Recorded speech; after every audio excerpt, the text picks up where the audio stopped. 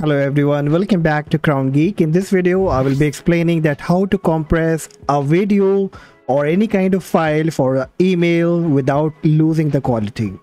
The compressing videos for email is essential for optimizing file size and smooth delivery. Large video file can be tricky to attach and may exceed email attachment limit, causing issues. But by compressing videos, it reduces the file size without losing much quality, making it quicker to upload and download. This ensures compatibility across email client and devices so recipient can view it seamlessly. Plus, compressed videos use less data during transmission, perfect for users with limited data or slower internet connection. So if you have ever encountered such frustration, you are in the right place. In this video, I will be showing you the best technique to optimize your video file without sacrificing quality. So let's dive in and learn how to make your videos email friendly with Videoproc converter. That is the best tool, best software that I found to convert the video file size without losing the quality.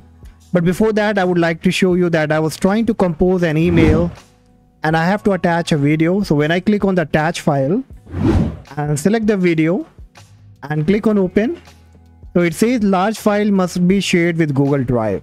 So I'm using Google email client right now, and it's giving me a recommendation that your file exceed more than 25 MB and you should go and upload your video in a Google Drive first, and then you can share the link in the email.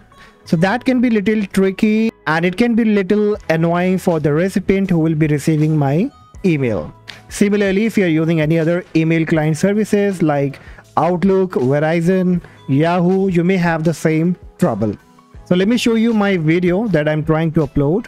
So this is the video that I'm trying to upload, and if I right click, choose properties, so you can see it's around 320 MB. And the maximum size to share any kind of file is 25 MB. So I'm exceeding much limitations. Alright, so let me quickly play this video. So this is the file that I want to send. So you can see the quality right now, so that I can show you that after compressing it, there won't be any kind of compromise with the quality of the video. Alright, I will also make a comparison, so don't worry. Now I will minimize it, minimize everything. And then you have to come to this website. The link will be in the description of Videoproc. Now once you come up here, you get two different options. Free download, you can check the specification. Then you have the buy now option. So if you want to upgrade and enjoy much more feature, then you can upgrade and go with the paid version. Now part of this, you get many other options like directly and easily compress any video to your favorite size, compress video in less efficient format like ProRes and Signform for storage, share 8K, 4K, 180 pixel videos on social media, post DJI, GoPro, DSLR, iPhone high bitrate videos on TikTok. So there are many other options that you can check it out. Alright, so once you come up here, you have to click on free download. The downloading will be now started, and it's around 49.3 MB. So it won't take much time. So let's wait until this has been completed. And once downloaded, you have to click on the downloaded file. Then it will ask you to install. So you have to click on install and then click on launch. Now here you find 4 different options like recorder. So you can also record anything that you want on your computer screen. So here you have to click on video first, and then the interface will be coming up. Now here in the top menu option, you can find the video option. So where you can click on the plus icon and then directly import the video that you want to compress. You can even click on the video folder in order to import all the video folder, or else you can also quickly drag and drop the video in the toolbox here. So I will do the same. I will just select the same video, drag and drop over here. So once the video has been imported, you will find many different options, like you can use the effect option, the watermark option, cut and crop.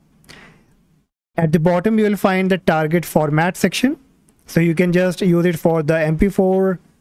You can use it for the iPhone, Android, 4K. So these are the different options. Now here at the very bottom, you will find the toolbox option.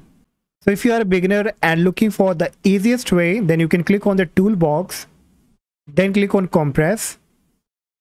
Now here click on the option setting gear icon.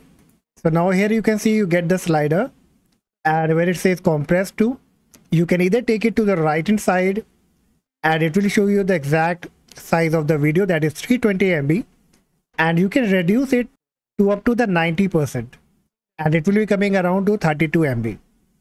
So once you are okay with this size, you can click on done and then you can click on run to import the file. Now the next method is, what you will have to do, you need to click on this option icon here again. And now you can see that it has automatically been reduced to around 45.46 MB from 320 MB. But I want to compress it more, as to send an email, the size should be below 25 MB. So what you will have to do next, click on apply to all. Now here in the target format, you need to select this MP4 option, MP4 H264. Select this option. Again, click on the option setting gear icon. And then in the resolution section, it says keep original. So what you can do, you can go with the best size, that is 2560 by 1080 or 1920 into 180. So you can go with any of the options. And now you can see the estimated size is around 23.98 MB, and that is perfect for me. Now it's the estimated size, so probably once we will import it, it will be around 21 or 22 MB. Okay, so once I'm okay, I can click on apply to all and then I will click on run. So now it will give you some kind of notification to upgrade the version. So if you want to, you can upgrade it. You get a lot of useful features, or else you can click on continue. So the process will now be started, and even it give you an option shut down computer when the conversion is completed. So in case if you are converting any long file and you want to go for a sleep, so you can check this option, and as soon as the compression will be completed, it will automatically shut down the computer. So finally the video has been imported, and now if you check the size, it's around 21 MB. And if we look on the size here, it's around 21 MB, that you can see that. And now if I play this video, so you can see there is no difference in the quality. It's still clear and there is not any kind of problem with the quality that I see. Even if you will try from your own end, you will find that yes, there is no difference in the quality, and you have successfully compressed a video to send through the email without losing any kind of quality. Alright, so it's been saved in my Videoproc converter. So again, if I go back to my email and then if I try to select that video file, so you will now see that it's now uploading. Okay, and it has been uploaded, and now I can send it, and the recipient who will receive my email, they can view the video with the less size, and even on my end, I don't have to spend too much of data, and even the transmission will be too fast. Alright, so this is how you can reduce the video size while sending through the email without losing the quality.